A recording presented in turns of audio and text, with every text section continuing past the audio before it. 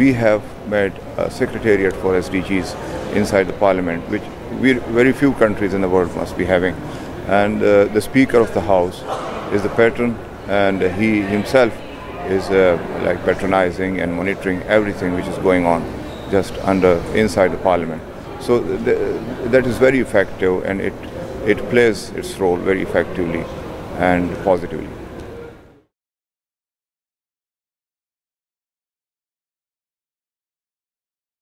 In 2016, the Parliament of Pakistan unanimously passed a resolution to adopt SDGs as a formal development agenda for the country.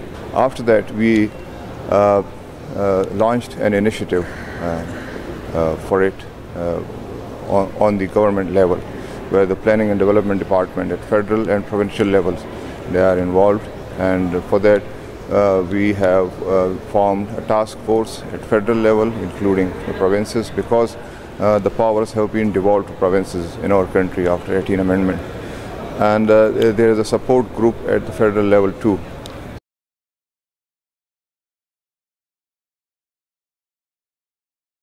The engagement of the parliaments and public representatives is very important, because they represent the feelings and the needs of the people, and they have the power to transform those feelings and requirements from the ground into legislation, and they have the power to arrange for the funding as well.